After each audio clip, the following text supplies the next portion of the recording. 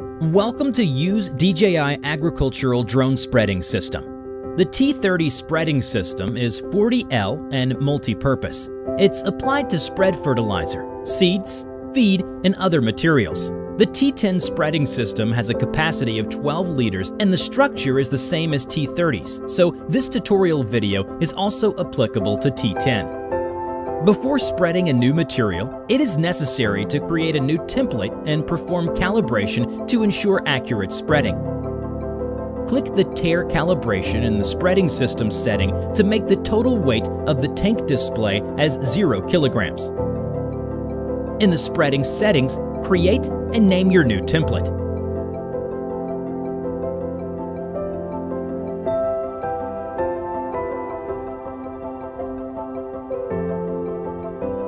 Take out the plug and remove the spreader disc. Put a piece of plastic film or cardboard on the ground and place the agricultural drone on it.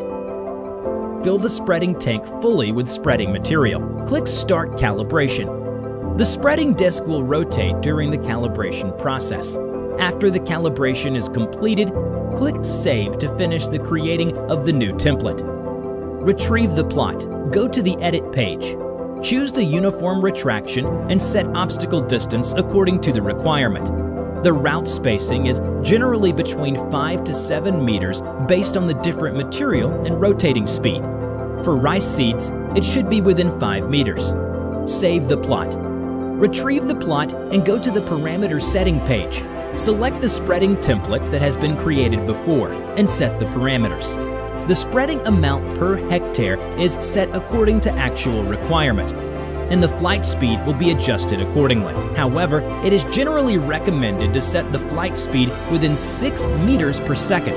Normally, the rotating speed of the spreading disc is between 800 and 1100 RPM. The faster the rotating speed, the larger the spread route spacing. The relative height is generally 3 to 4 meters to obtain higher efficiency. Start operation. If manual spreading operation is required, set the opening size and the rotating speed of the disc in the parameter settings. Take off. Manually switch on, off the spreading power button to realize flexible operation mode. If the material is hard, it is recommended to reduce the rotating speed. Clean up the remaining materials in the spreading tank in time after use, especially the corrosive fertilizers. During the operation, if there is any spreading material attached, use a brush to clean it. The spreading material should be filled after the battery is installed to prevent the spreading material from spilling on the distribution board. It is forbidden to place heavy objects on the spreading tank for a long time to avoid damages of the weight sensor.